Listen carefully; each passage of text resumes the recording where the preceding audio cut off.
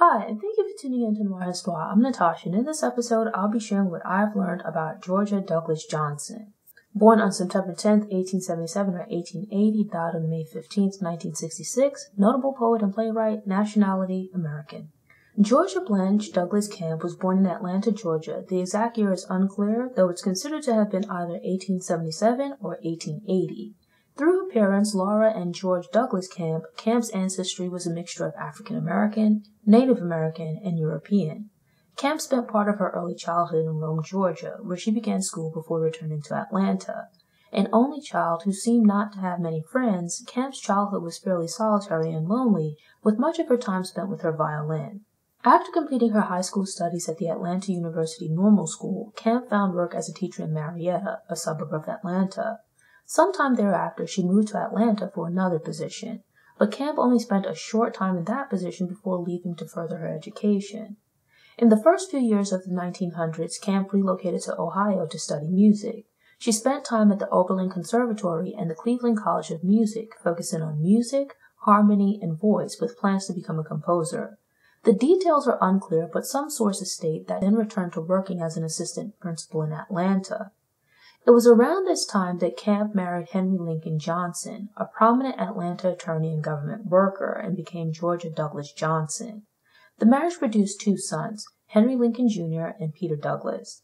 Despite balancing caring for her young children and a career, Johnson maintained her passion for music and began to pursue an interest in writing.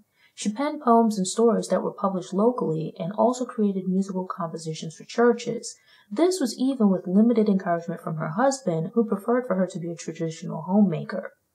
At the end of the decade, Johnson's husband received an appointment to Recorder of the Deeds for the District of Columbia. The role that had traditionally been appointed to prominent black men dating back to Frederick Douglass was quite significant. For her husband to accept the position, Johnson and her family were required to relocate to Washington, D.C.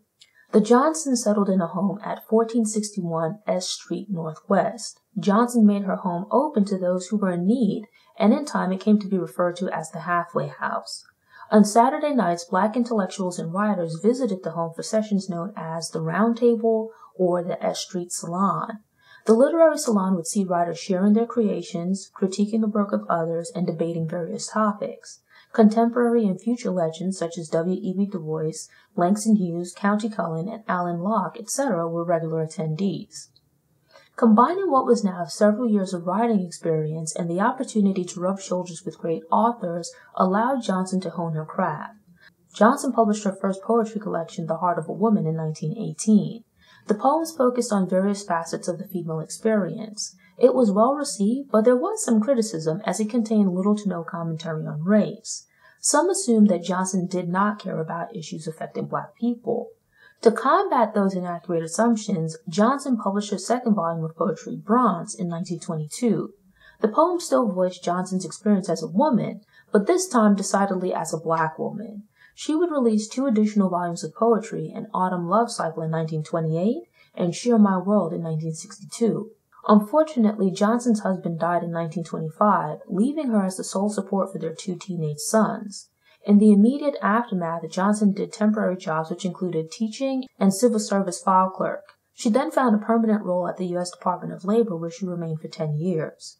And yet, Johnson continued to write, publishing plays in the late 1920s that were produced and/or won awards. Her various jobs combined with writing allowed Johnson to put her son through medical and law school, though she experienced financial hardships. Yet by the 1930s and into the 1940s, Johnson struggled to get her work published. Johnson continued to write, though the literary world had largely moved on to other black female writers by the 1950s. On May 15, 1966, Georgia Douglas Johnson died of a stroke. A year prior, she had received an honorary doctorate from Atlanta University.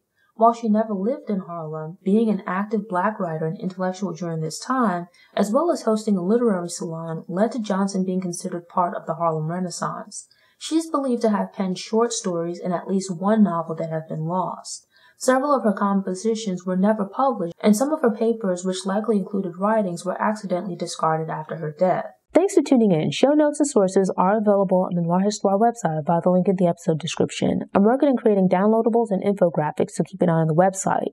These Black History Facts are released every Wednesday, so if you enjoyed this episode and want more, subscribe to the channel, click the notification bell, and check out my Black History Facts playlist.